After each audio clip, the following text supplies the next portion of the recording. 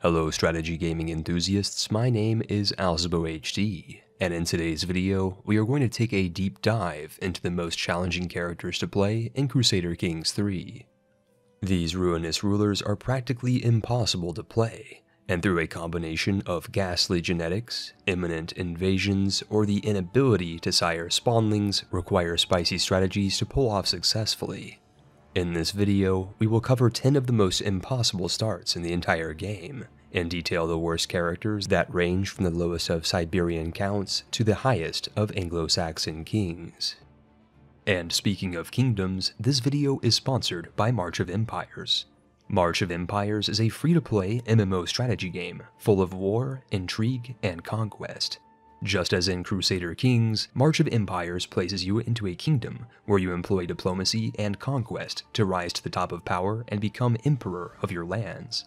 But becoming a powerful king is easier when you play with your friends, and as a multiplayer strategy game, March of Empires allows you to team up to outmaneuver your opponents, and personally, I find the art style and graphics to be quite pleasing. Your decisions impact the whole world, and allow you to rise through the ranks and obtain titles to your kingdom, like that of the Spy Master, Marshal, and Sovereign themselves. By building a kingdom and vanquishing your opponents, you too can take the crown of Emperor. Support the channel and download March of Empires for free using the link below. A special thanks as well to March of Empires for sponsoring this video. Baruch atah Adonai, and shalom to the court of Ras Dawit of Dambia in the 867 starting date. This 33-year-old African Jewish count hails from Beta Israel, one of the legendary lost tribes of the Holy Land that fled the Levant after the destruction of the First Temple. As the head of the Gideon dynasty, Dawit is surrounded on all sides by hostile Coptic Christians and Cushites, painting him a target for repeated holy wars and title revocations by his liege, the Prince of Abyssinia. Dawit starts his campaign with one heir and must Hava Nagila Hava a bride in order to revive his fabled dynasty. While Dawit is no King David, experienced players can restore the Third Temple and reforge the Kingdom of Israel if they are able to defend their way into Palestine, the Golan Heights, and the Sinai Peninsula. But Magyar Ethiopia isn't challenging enough for you, in which case you're looking for Countess Catalin of Pojonia in the 1066 starting date. Stuck in a patriarchal marriage at 38 years old and without a dynastic heir, Catalin hasn't much time to produce progeny before menopause manifests and guarantees you a game over. This is because all of her children are of her husband's dynasty, but wait, it gets worse. Catalin is unable to swap her spouse, as that requires piety and, more importantly, the permission of the Pope. She has about 3 or 4 years of fertility to either change religions to allow for a divorce, or to seduce another man to legitimize an heir of her own dynasty. In our campaign, she was chaste, and her seduction target was also chaste, but true love knows no boundaries. Even if you succeed at cucking your husband and siring a matriarchal heir, you'll probably be placed together in prison and stripped of your respective titles. Up next on our list of strenuous starting scenarios is the Infante Fuera Ordones of Asturias. This blinded, Visigothic, teenaged one-province count suffers from poor vision, an even poorer stat spread, and an absolutely abysmal health modifier. But being blind has its perks, as the ill-fated Infante cannot possibly see the Umayyad Caliphate to the south, France to the east, and the Viking Highstein to the north, all of whom will likely invade and annex him within the next few years. Señor Ordones has claims to titles across the Kingdom of Asturias, but with less than 200 levies doesn't have the ability to enforce them. Even if you marry a distant cousin to secure more armies and press your claims, you'd only invite Muslim, French, and Norse invasions, as you'd end up weakening your liege and dividing your realm's power base. If you're somehow able to save poor Fruela's position, however, you can opt to form Portugal and bless the trade down in Africa. But if you thought being blind was bad, you should try being Armenian. Count Sumbat of Swanik in the 1066 starting date is an incapable one-province count that starts the game on death's door and surrounded by the Seljuk Sultanate superpower. His incapable trait prevents him from siring offspring, pushes his stats into the zeros, and practically guarantees that he dies within a few months from starting your campaign. While he does have a dynastic heir, that will do nothing to protect his dying dynasty from a Turkic takeover by the surrounding Seljuks, who have over 25,000 levies compared to your 300 Surinavans. While having a system of a down syndrome prevents him from restoring Greater Armenia, Sambat's less incapable half-brother heir can theoretically reconquer the Caucasus and subjugate the Seljuks under Swannic sovereignty. Up next on our list of challenging campaigns is Emir Jourdan of the Sogdianate Emirate. In the 867 starting date, this Sunni overlord of Sicilian lands starts his campaign at war with the Kingdom of Italy, which fields an army 2 to 3 times bigger than that of his own. To make matters worse, the rulers of Europe, known as the Carling Crew, have a tendency to occasionally join in on the war as well. If you marry your starting heir to a distant cousin, you might be able to snag an alliance, but it's far more likely that the war will end in a complete disaster. Once you lose your titles, you'll still have to contend with the wrong culture and wrong religion kafir from whom you enact jizya, who themselves have a tendency to revolt while you're at war. Inshallah, you'll survive the First Holy War intact, in which case you now border both the Holy Roman and Byzantine empires, placing you at the crossroads of 2 Romes and making a future crusade against you all but a guarantee. Heading by call to Asia is Child Chieftain Artrok of Guzkol in the 1066 starting date. This 6-year-old Siberian is in for a rough ride, and believes in a religion that everyone else considers hostile, and is first in line to inherit zero development land. In fact, Siberia is the worst region in the game, and possesses zero development across all provinces of the steppe.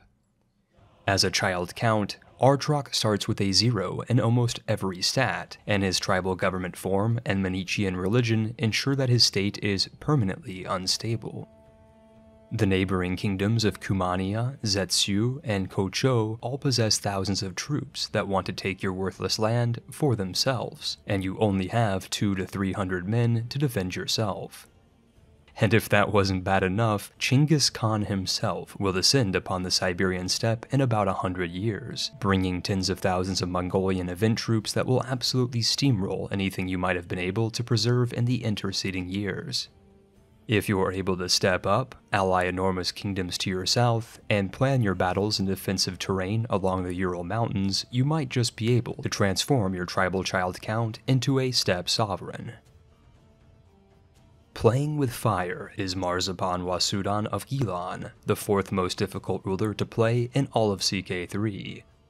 As the only Zoroastrian independent ruler in the 867 starting date, Wasudan's position is precarious. He holds only 1 county, and his Mazdayan fire temples are nearly guaranteed to be extinguished by the neighboring Abbasid Caliphate and the Alavid and Dulafid Emirates.